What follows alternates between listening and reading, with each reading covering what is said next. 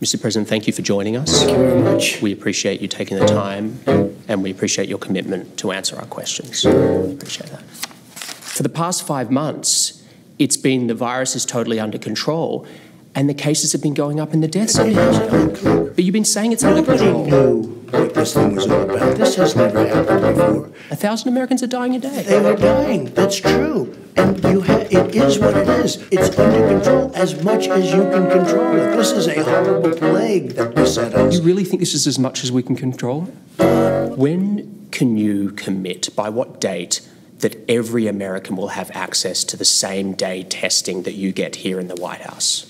Well, we have great testing. We're doing, and you know, there are those that say, you can test too much. You do know that. Who says that? Oh, just read the manuals, read the books. Manuals? Read the What books. manuals? Read the books. What books? Take a look at some of these charts. I'd love to. Give it a look. Let's look. And if you look at death, It's started to go up again. well, right here, the United States is lowest in numerous categories. We're lower than the world. Lower than We're lower than Europe. In what? In what? Take a look.